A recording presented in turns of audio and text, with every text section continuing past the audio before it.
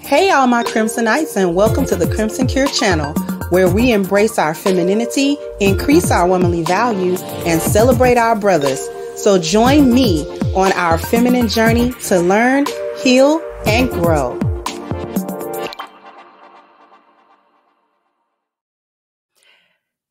Hey there, and welcome to the Crimson Cure channel. I'm your hostess, femininity coach, and author of the Crimson Cure, and this is my perspective. So, we got another one here that knows what marriage is all about. So, we're not going to waste time. We're going to go ahead and get into it. So, here we go. And I used to see people in my family, or just people in general, have these 20, 30, 40-year marriages, right? When I was younger, I used to be like, wow, I want something like that. Like, I want to be so in love with somebody that I'm with them for 20, 30, 40, 50 years, and we die together. I used to think that what held marriages together for that long was true love. And of course, communication, understanding, sacrifice, all those things. Let me tell y'all what really holds marriages together. Women just putting up with shit. That's all it is.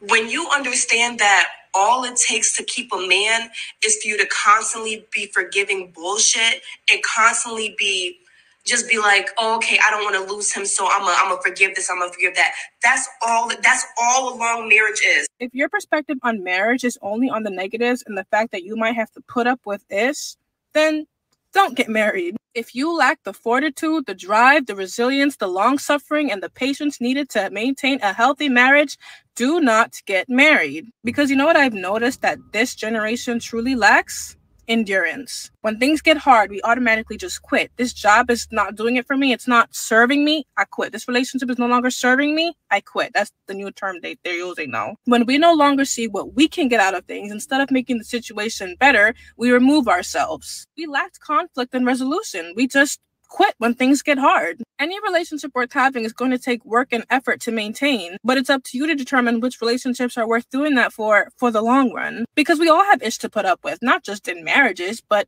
with our friends, even with our family. And it's also a two-way street. It's not just you having to put up with his ish. He has to put up with your ish too. Yeah, he has to put up with your trauma, your triggers, your baggage. I can honestly say if there's one thing that I'm learning in marriage, it's to pick my battles, because not everything is worth bickering about. Will this matter in the next 5 minutes? Will this matter tomorrow? Will this matter in a year?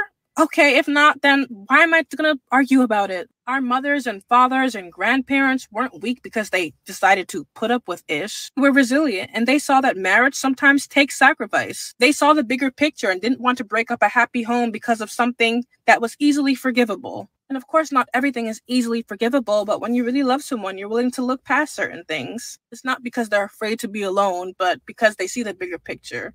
And it doesn't mean that you can't have standards or drawbacks. It's just you learn to communicate through it all. I mean, you're both still learning each other. As the years go by, we're constantly changing. The person that you married years ago is not the person that you're going to be married to today. And that's okay. We need to give each other the grace to grow and just be patient with each other more. But yeah, if you're watching this and this is not something that you want to do, marriage, then it's okay. Don't get married. But don't speak down to the sacred union because you're not willing to go to the hardships and trials that come with it. So you heard both perspectives. You heard the perspective of an unmarried woman that doesn't know what she's talking about. And you heard the perspective of a newly married woman that's actually learning what it is to be married. And the first woman who spoke is speaking to the trauma and to the negative outlook on marriage. And then the reason why so many modern women have a negative outlook on marriage isn't because they've gone through marriages and that now they have a negative outlook. It's because they can't get into them. And so this is a sour grapes type of situation. Well, I don't think that I can do this, so let me cast aspersions on it. And they're always going back to marriages that they have no idea what went on. in those unions and in those households. The grandma's marriage, and their grandmama might not even been married, but it's popular to say it, that the women of older generations only maintain marriages because they were stupid. They only could maintain a marriage because they were desperate. They only could maintain a marriage because they was mammies. They only could maintain marriage because they was pick-me's. They only could maintain marriage because they didn't want to be lonely and without a man. They only maintain, see the negative, oh, this is how marriages are conducted. And this is how they stay long. How she would know that, I'll never know, because she's not married. There are always sacrifices to be made in any relationship, because y'all, the same ones talking about how they don't want to put up with a man's stuff in marriages just to make a marriage work, will put up with their boss's stuff to make that job work. A job they hate. They hate their coworkers. They hate their bosses, and they clock in every single day without fail, because and they do their best work at a company that'll never value them, with people that would replace them in a heartbeat. Okay? They will give that same amount of time, 20, 30 years. They'll give all of this time to men who won't commit to them. They'll have children. They'll put up with other baby mamas. They'll put up with so-called outside babies outside the relationship. They put up with all of this stuff with no commitment, and then try to project that onto a marriage. Well, if my boyfriend did this to me, then a man that I'm married to would also do this to me. But you're basing this on a relationship with a man that didn't think enough of you to lock you down or to commit to you in the first place. So who knows what he wants to do? He's making it very clear that you're not it. You don't do it for him. I don't care how long he's with you. If he makes no commitment at all before neither God nor man about who you are to him, then he's already shown you what it is, and y'all will have babies, y'all will stay, all kinds of stuff. Go through all kind of trials and tribulations with a man that doesn't see any value in being with you at all. And you will try with him for years, like it's crazy. And then we talk about a healthy relationship and a marriage and a commitment, and not even putting up with no cheating or nothing like that. See, y'all always want to put it off on cheating, but y'all don't like to do anything in a marriage. Y'all don't like to do anything in a marriage. Not even so much as listening to your husband's sound advice. When he's giving you sound advice, you don't listen. When he is doing things the right way, you're quote unquote bored. When he's doing what he's supposed to do, then there's always something else that you wanted him to do.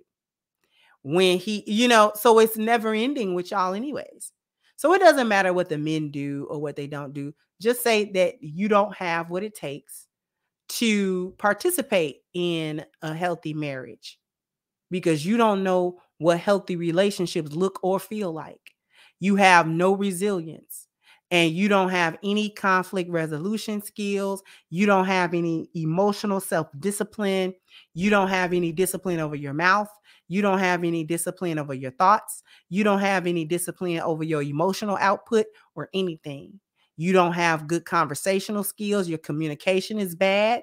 You expect people to be mind readers and reading your feelings and reading all this other stuff and just feeling you and vibing with you and reading into you without you having to articulate what it is that's going on so that things can be rectified. You don't know how to come at an issue in the right spirit. You come at him in this angry, bitter, basically this demonic spirit, and you want problems to be solved. You don't think about sometimes to just come in a godly, peaceful spirit so that you can resolve problems. Anytime there's a problem in a relationship, it's never you and your husband facing a problem. You always look at him as if he's the problem. that needs to be solved. Trust and believe your husband will be putting up with stuff with you too, because women are not this picnic and not innocent either, because you coming with all your baggage, you come with all your trauma. Some of y'all coming with babies. Some of y'all coming with unhealed things that you want him to be your rock and salvation for. And he's supposed to put up with that and not say a mumbling word and just love you through it.